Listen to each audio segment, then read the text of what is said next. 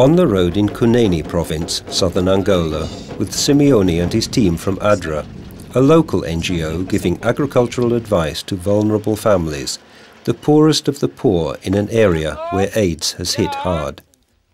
ADRA is funded by UNICEF and the team is always welcome. Simeone wants to find out what the problems are in Edwina's household. Although Angola has oil wealth, it hasn't trickled through to many people in the countryside. Edwina explains that her husband, her sister and her husband died from AIDS. Today she cares for 16 orphans. 3 are HIV positive and one of them is sick.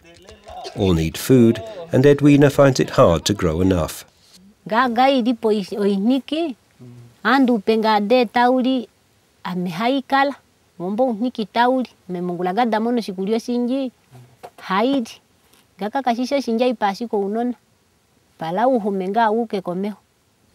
This year's harvest is much better and the children will have more to eat. Agricultural advice has made all the difference, according to the team leader. Então é uma família que não tinha nada, já trabalham com o projeto há 2 anos e o fruto do trabalho com o projeto, esse projeto que é implementado pela ADRA com financiamento do UNICEF, os resultados que vocês viram.